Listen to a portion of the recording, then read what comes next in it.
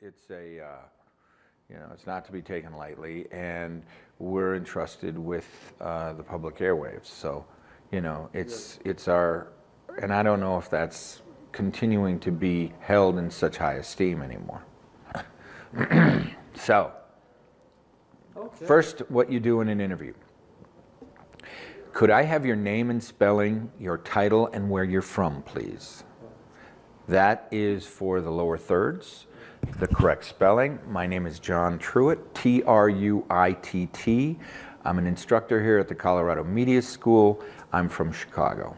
Okay, great.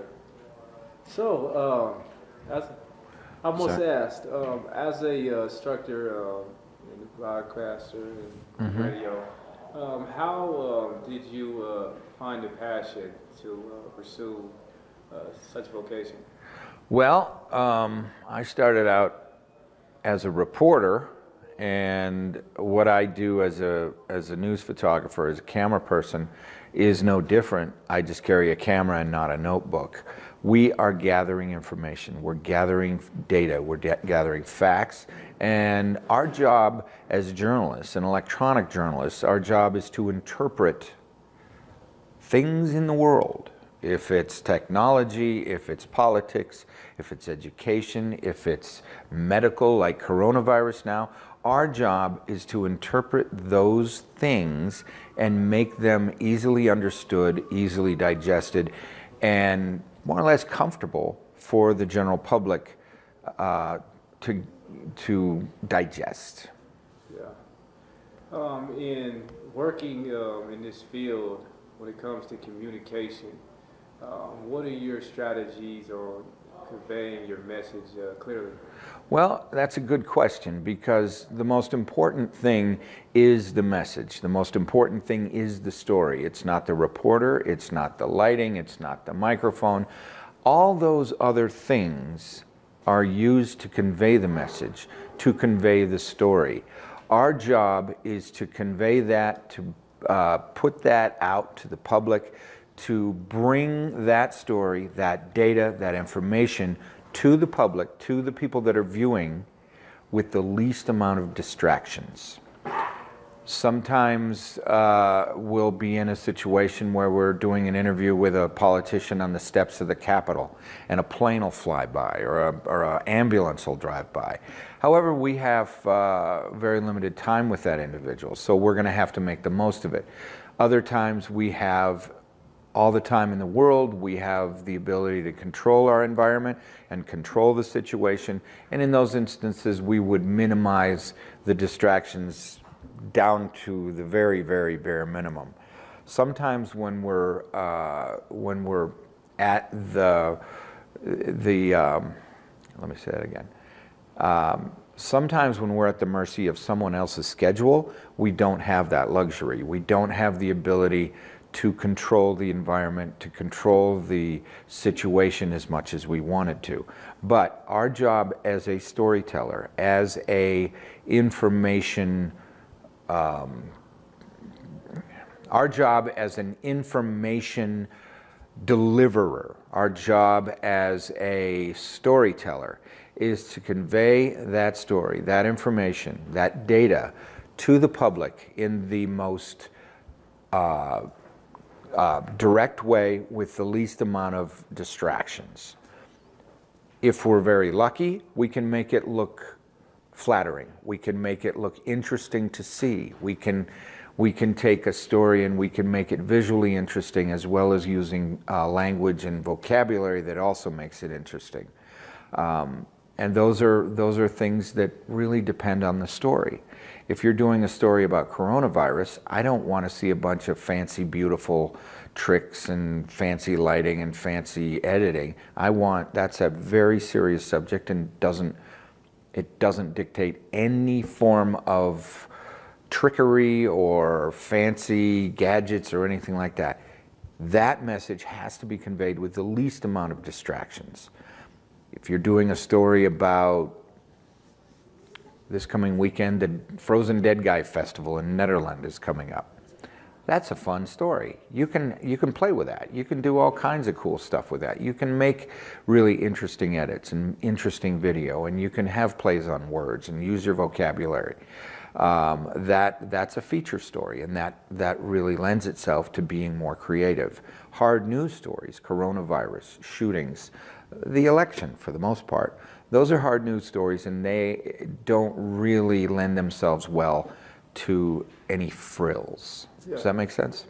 Yes, that does make sense. How did you, when working in Chicago, in this area of work, how did you, what was your strategy on working to tell the story of what's going on in the community, but such tragic things taking place in Chicago, but being conscious of what you put on the air and what you did film without disrespecting families or the community as a reporter out there? Yeah, that's a big hot button issue with me. Sensitivity, ethics, a sense of decorum, respect, all those things are absolutely necessary whenever you're covering stories that affect the community. Homicides, fires, poverty, homelessness, addiction, all those things affect the community, and they should not be ignored, but they shouldn't be reported on unless you have your facts and you have all the figures and all the information necessary to tell an accurate story. When it comes to people reporting gang violence, shootings in Chicago, we had more murders than LA and New York combined for the last 3 years. So when you're covering situations like that, you need to have a great deal of respect and reverence, and you have to know how to talk to people. Sometimes the best way to report a story is to do nothing and not report it immediately at that moment. Sometimes the best reporting is reporting that's done after we've gained all the information, got all the facts together, all the people, and we were able to put forth a really accurate picture of what goes on. Far too often in television news, competition drives the deadlines, and it drives the story more so than true journalistic integrity.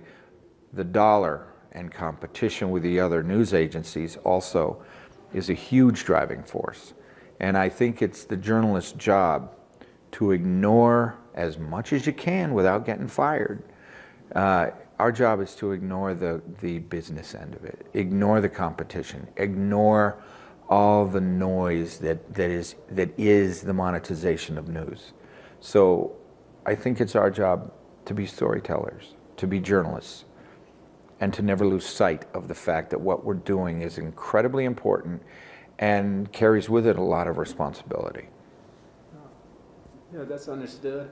So how do we, what's your opinion when it comes to how do we use the media as a positive outlet in the community and work to convey the message to those who may be critics against those in the media that we're part of the problem, not the solution? And even though I've been doing this my entire life, I tend to agree with a lot of the critics of news these days, because news makes money, and we are exploiting the tragedy and the misery of people who are victims of crime, victims of violence, victims of the economy. We are exploiting them.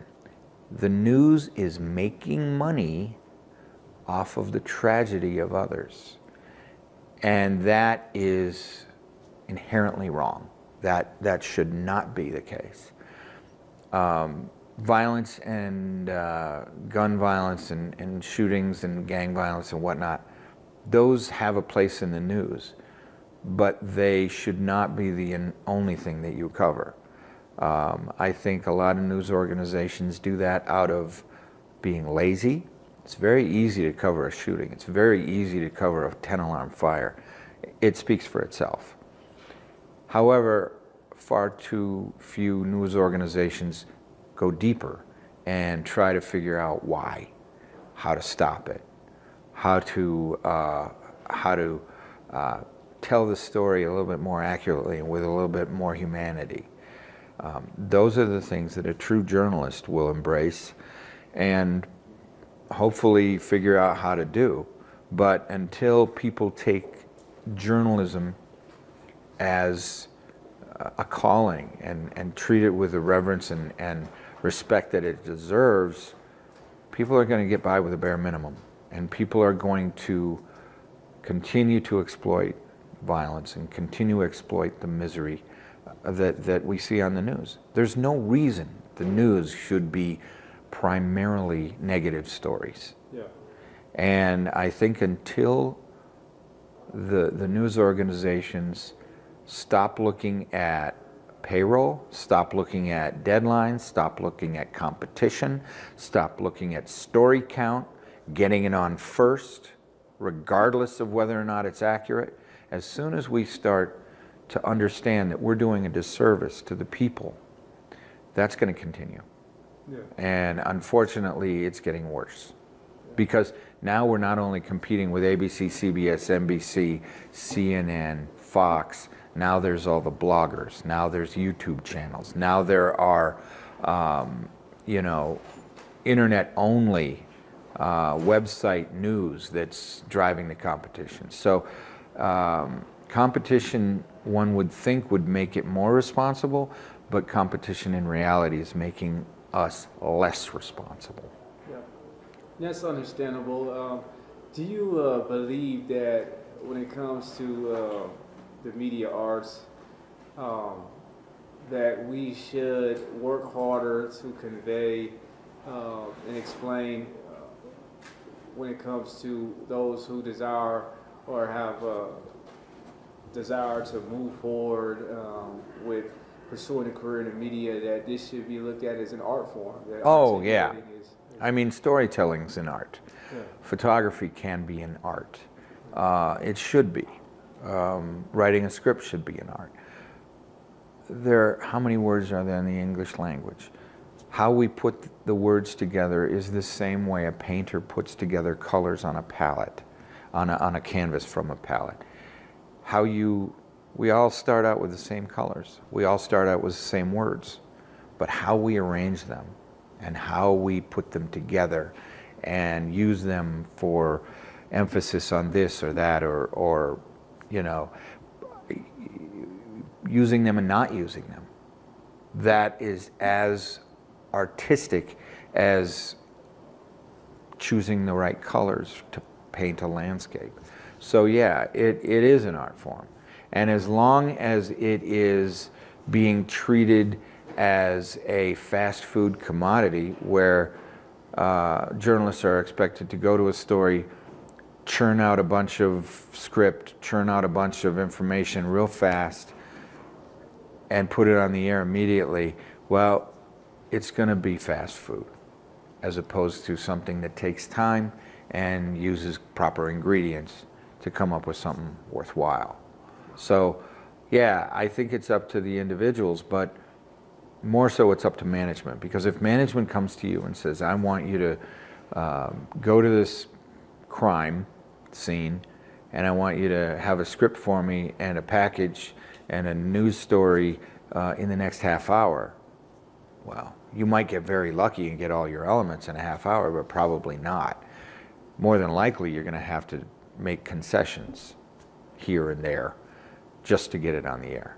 So I think that we suffer greatly when we choose expediency, convenience, speed, deadlines over accuracy and reality and responsible journalism with respect. So we shouldn't have to choose between those two, but we unfortunately do. Yeah, that's understandable. When it comes to reaching the at-risk youth in Denver, vice versa, do you think that there's any strategies that we can implement that were used in Chicago, urban cities in Denver, or if there's any strategies that are being used in Denver that we need to implement in Chicago that are not being used?